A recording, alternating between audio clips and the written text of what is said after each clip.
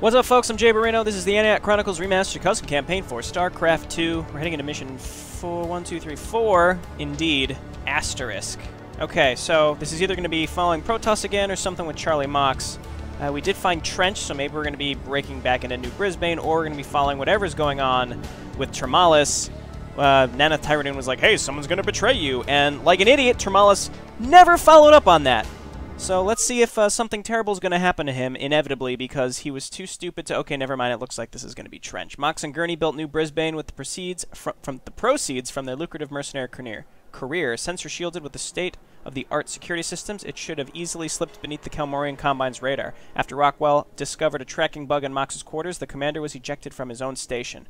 Though Gurney, always in Mox's corner, promised to sort out the mystery, Mox took the matter into his own hands, contracting the elusive operative known as Trench. The story took some time to explain, but Trench now has a solid handle on the situation and is ready to make his entrance. Sometimes I have trouble reading these because the text bleeds into the background and my eyes sort of cross as I'm reading it.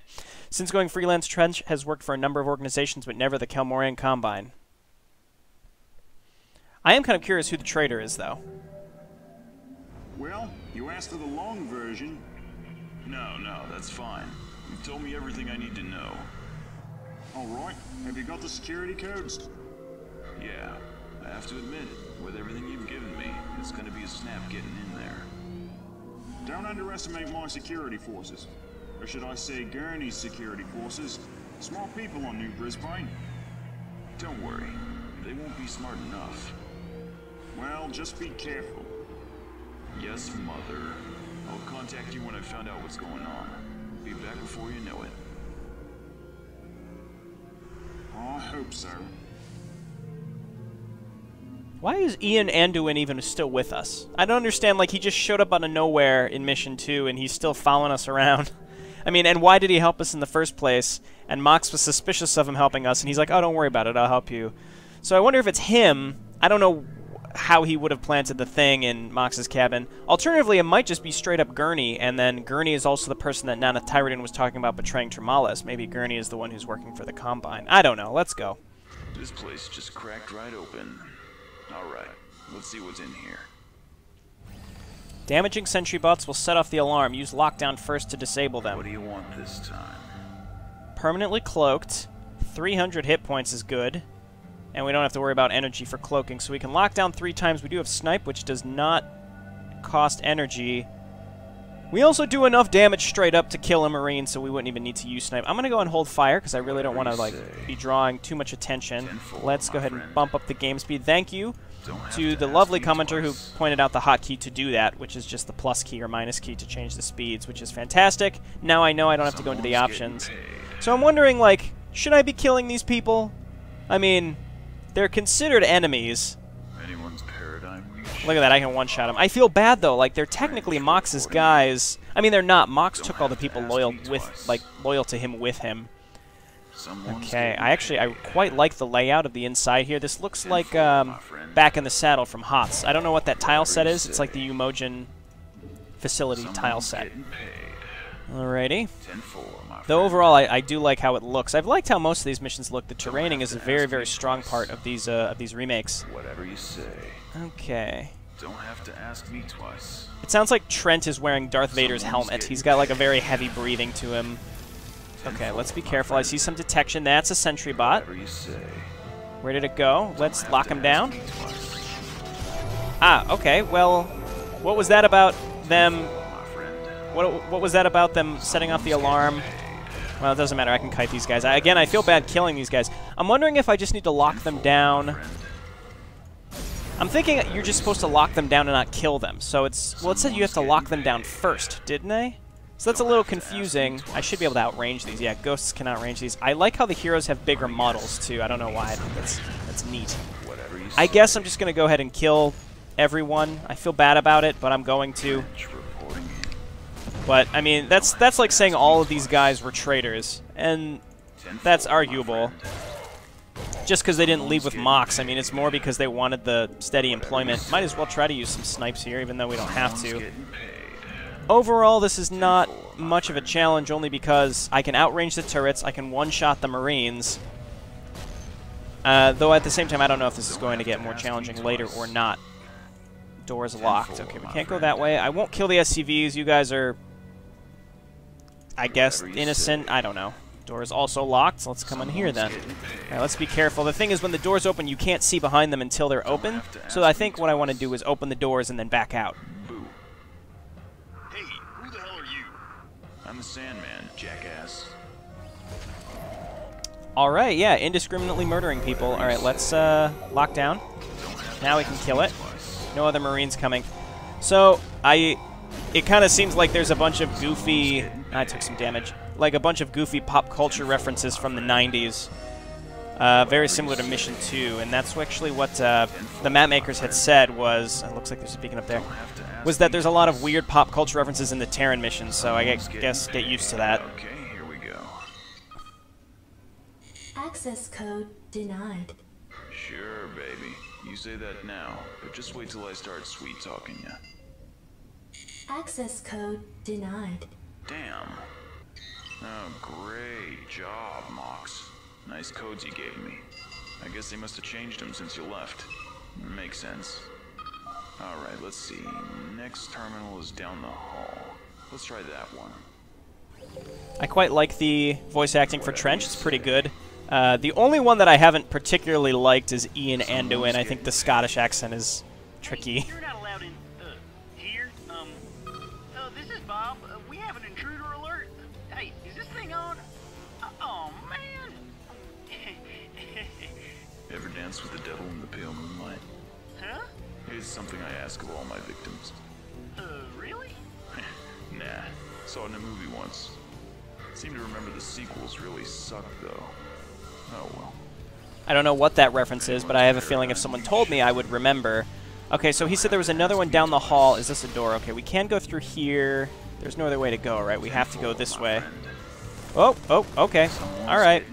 Oh, there's an enemy. There's a bot. All right, well, we got a ton of health. I don't know how long this mission's going to last, so I do have to be a little careful. See, it's because you can't see through the doors. You don't have any vision. Lock it down. I guess let's just kill it because there's no other units, so we can just get rid of it. I think it's funny that those things have shields. I don't get it. Operations. This seems... Is it because the alarm is going? Or we can just continue to murder these people. Okay, now we can go through here. And another beacon. Here we go. Okay, take 3. Access code accepted. That's right, darling. Now, says here there's a classified file room in the West Wing. Let's just unlock that while we're at it, and bingo. Should be easy pickings. Cool, so we're going to go get the files and then, I guess, probably escape? One thing, I guess, just talking about voice acting, one thing that I find about voice acting is you'll notice, in my opinion, the... Is there another turret on the other side here? No. I feel like the Protoss voice acting is really, really, really good. But the Terran voice acting, while not bad, you'll notice, I think the difference is a lot of people, I mean, isn't too much custom voice acting, but generally when people do voice acting, custom voice acting for Terran units, they tend to read a little faster. Whereas I've noticed that the Protoss, in general, it feels a lot better paced. Just killing everything here. It just, in general, feels much better paced, if that makes any sense. So, like, when Gurney talks, for example, not Trench as much, which is why I like Trench, but sometimes Mox, sometimes Gurney, sometimes Trench, you notice when they speak, it feels a little rushed. And when you're doing voice acting, and this is why I don't think I could ever voice act, is just because I talk very quickly, and I have to really actively tell myself talk slower, and maybe I'd be able to do better. But overall, I think the Protoss, like when Termala speaks, it feels very, very pronounced, very deliberate, and I find that to be what makes good voice acting. I mean, obviously the filters over the voice is very, very important. I think the filters on all the Terran voices are very good, but like I think Gurney's a good example. Sometimes he talks very quick, and I think that is when voice acting isn't as good. Finally. Now, let's see what secrets you've got for me. Looks like a coded transmission from the station to a Kelmorian official. Date's pretty recent. Oh, wow. Oh, man. If this doesn't rock your world, I don't know what does. Unauthorized entry detected. Oh, beautiful. Tea party's over. Time to get the hell out of here. We got an access tunnel here? Yes. God, I love symmetrical station designs. See, overall, like, that segment right there of voice acting was very, very, very good. It was very well paced, too. And if you go back and you listen to all the official Blizzard voice acting from StarCraft 1 and 2, it's much slower in general, I think. It's actually a lot slower than people talk in real life sometimes. All right, let's lock this thing down. That has too much health. I'm just going to ignore that. Lock him down. Okay, never mind. I was going to... Oh, I hit lockdown. I meant to snipe. So there are definitely more units here. I have to be more careful. But theoretically, I'm almost done with this mission. It's pretty short. Is there any other way to go? Maybe this door is open now? I'm going to assume this door was locked. We're coming through the other side. Can't really see in here. Kill him. Kill him. And... Okay, lockdown. Alright, that's okay. We don't have to worry about that. We have enough energy for another lockdown if necessary. Let's just get out of here. Well, we're away from that thing, and that's really all that matters. Lock that down. Snipe it. How do they see me? How do they see? Oh, it's because I'm in scan range. We can kite these guys. No. Just kill the Marine. Alright, well, that thing's also locked down. I'm just going to kill it, actually. They might scan me again, but everything's dead. It seems like when the scan goes off, it gets all its shields back. I think it's just to make sure that the scan actually goes off and that you're detected and that other units can kill you. Alright, so I don't know how you can avoid taking damage to those things. That might be the way out. I'm going to check down all these little sides just to see.